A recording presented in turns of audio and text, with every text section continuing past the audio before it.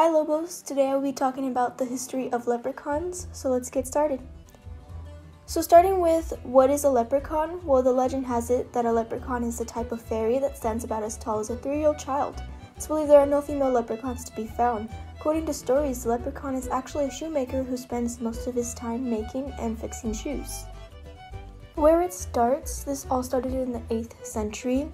These mystical creatures were ingrained into Irish culture even today. Over the years, the history of leprechauns has become associated with everything green and are now depicted as old men dressed in a hat and suit of this color. Why is a leprechaun considered lucky? Well, the leprechaun story says capturing these small creatures will secure a wee bit of luck in addition to 3 wishes. They have become associated with the luck of the Irish, which is one of the reasons they remain so popular today.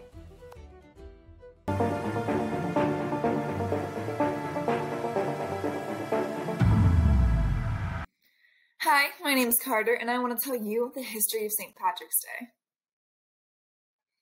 The celebration started all the way back in 1631, when the church established a day of feasting in honor of St. Patrick.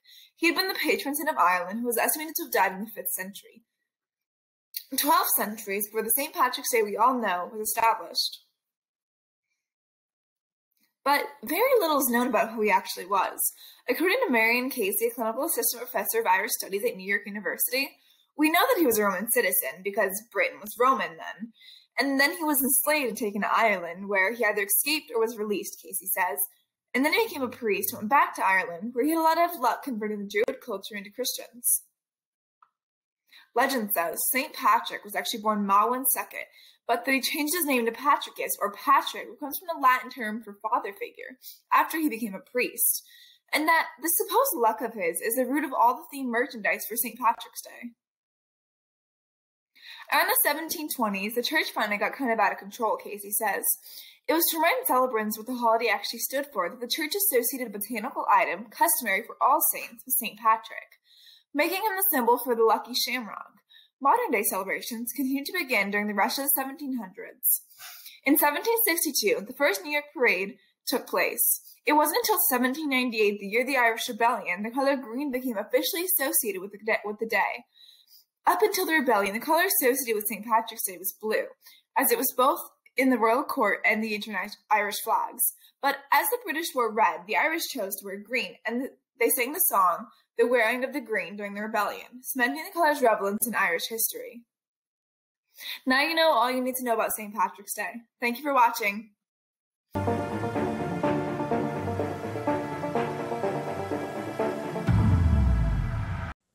There are many special days in March, but here are 8 of those special days. On March 2nd, it is World Teen Wellness Day and Dr. Seuss Day. This day is to bring attention to the mental health issues of teens and to celebrate Dr. Seuss's birthday by encouraging children to read. On March 3rd, it is National Anthem Day. It is the day that the United States declared the Star-Spangled Banner and its national anthem. On March 8th, it is International Women's Day. This day is to provide the honor to women for their daily contribution to this country. On March 10th, it is known as the National Mario Day. The day is about the all-known video game character Super Mario. On March 14th, or the second Sunday of March, it is Daylight Savings Time. This is when most of the U.S. changes their clocks to suit the daylight hours, by switching 1 hour from the morning to the evening. Of course, on March 17th, St. Patrick's Day. This day is about a saint named St. Patrick who helped spread Christianity all throughout Ireland. March 20th is when spring begins. This is when the seasons go from winter to spring. That will be all for this video, and I'll talk to you all later.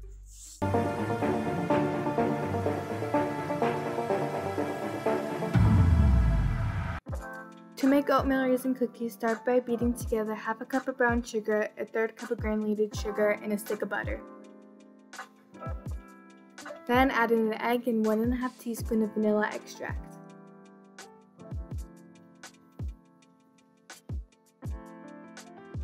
Make sure to give the bowl a scrape down. Next, sift together the dry ingredients listed on the screen. Don't forget to whisk so that the cinnamon gets well incorporated.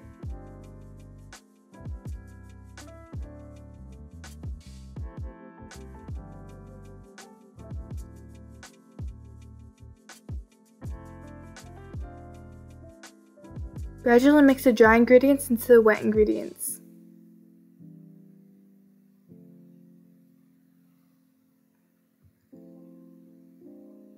Fold in the oats and the raisins. Set aside to chill for 1 hour. Roll the dough into 1 tablespoon sized balls as shown on the screen. Bake at 375 degrees for 10 minutes. They are done when they are golden brown on the sides. And that's it. Enjoy, Lobos!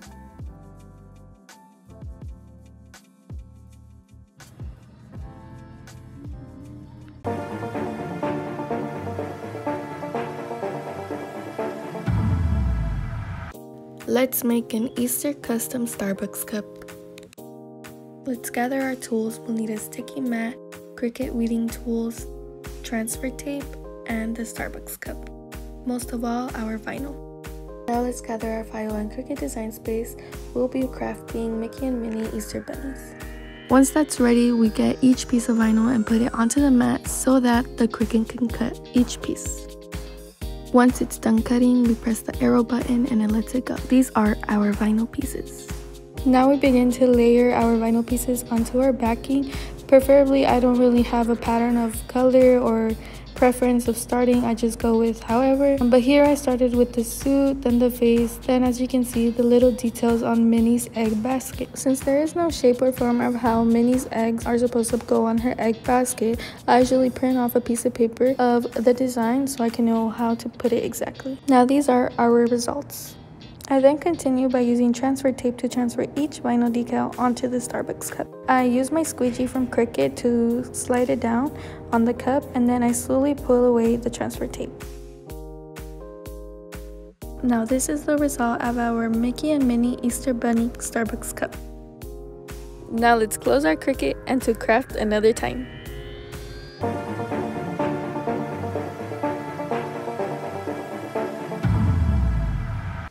Want your video to look like this?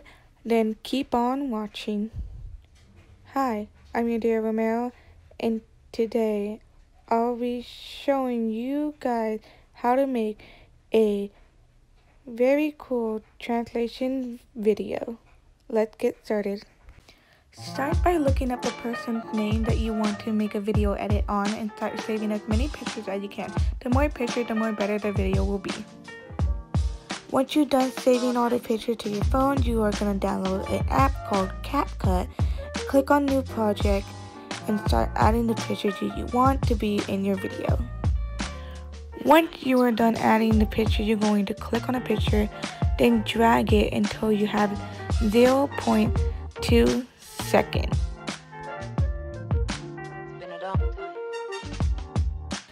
Once you're done with that, you're going to click on the picture again, click on animation, then click combo, and then go until you see the word I put on the screen right here.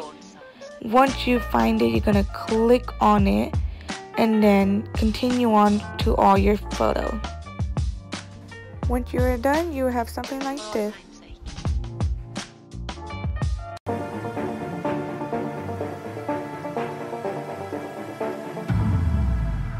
Hey Lobos, it's Dominic and this is your lightning round of movies to watch on St. Patrick's Day.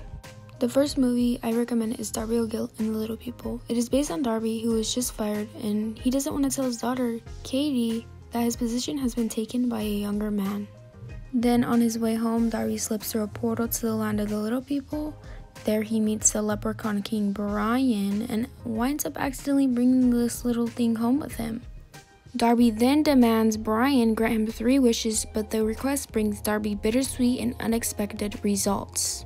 Now, the second movie I recommend is Leprechaun. This is an all-comedy horror movie and is based on Dan O'Grady returning to the US after stealing some Irish leprechaun's pot of gold. Now, he's thinking he can settle down and enjoy his new wealth, and that's where he thought wrong. The leprechaun had followed him home and starts requesting for his gold. However, Dan wouldn't return the gold and barely gets away with his life, having locked away the monster in the basement. 10 years go by. JD and his spoiled daughter Tori move in. By accident, the leprechaun is released and almost immediately the annoying creature starts to look for his gold. And he is not displaying any respect for human life, so if you cross him, you're done. And that wraps me up. Happy St. Patrick's Day, Lobos.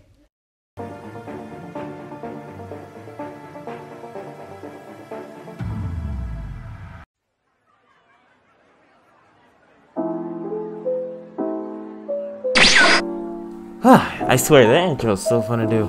Anyway, what's up guys, it's your boy Cedric Tokyo, and today we're gonna get a little scary. Now, we're talking about the game Phasmophobia. Now, Phasmophobia is a 4-player online co-op psychological horror. Paranormal activity is on the rise, and it's up to you and your team to use all your ghost hunting equipment at your disposal. Use this equipment in order to gather as much evidence as you can. Now, this game is without a doubt scary when you're alone, only when you're alone. If you're with a group of friends, it's actually kind of fun, and you won't be as freaked out as I was in this clip here.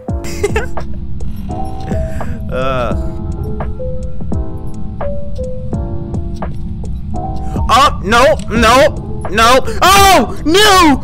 I'm dead! I'm dying.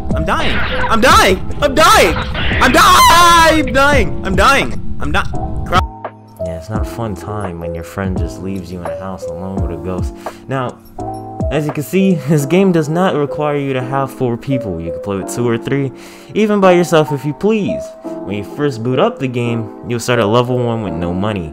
Money is something you need to buy equipment like cameras, crucifixes, thermometers, and other ghost hunting like equipment. Your level determines the locations you can ghost hunt. Since I was only level 16, I didn't have any super big maps like the abandoned prison or the school. But low levels do get to go in neighborhood houses or even a farmhouse. Once you get to a location, you should first look at the whiteboard for info on the ghost's name. Saying its name will anger it, making it easier for you to figure out what type of ghost it is. But you also need to use that equipment that you bought with your money to pinpoint that exact ghost type.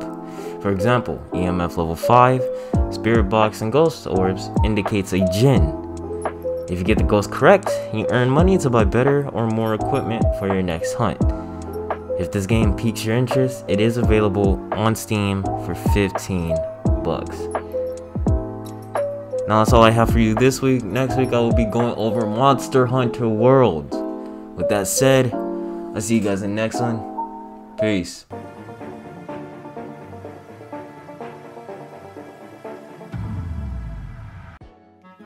Hello guys, welcome back to Konami Code. I'm your host Ramon Sierra, and today we're going to be talking about Shonen Jump's Jump Force, developed by Spike Chunsoft and published by Bandai Namco Entertainment.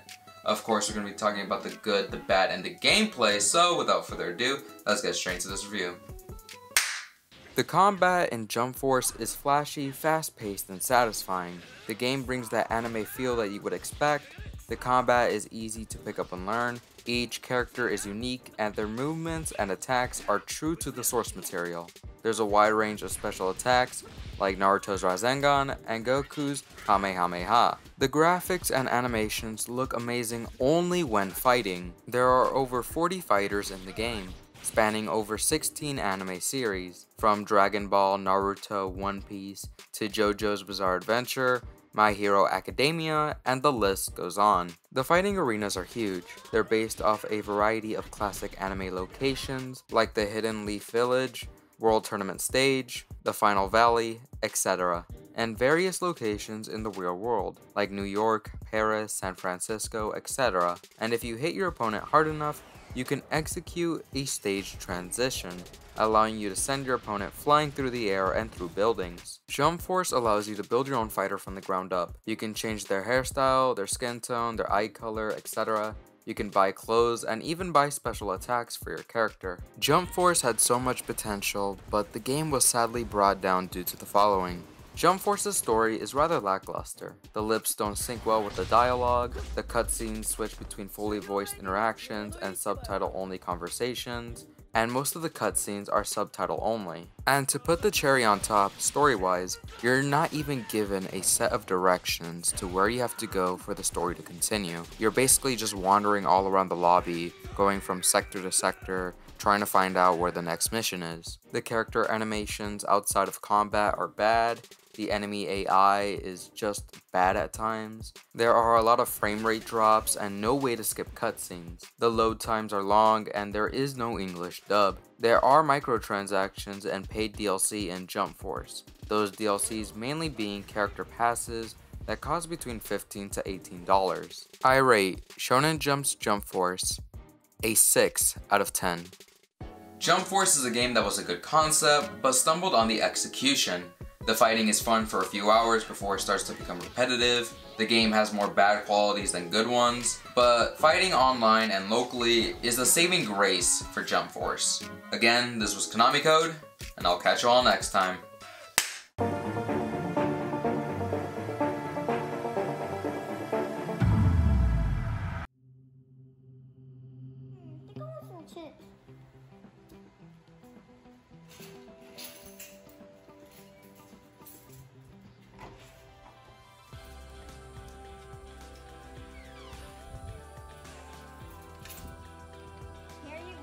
Without a mask? What's a mask? A face mask to prevent from spreading COVID. How much is it? $2. Look at that, $2. Thank you. You just saved a long life.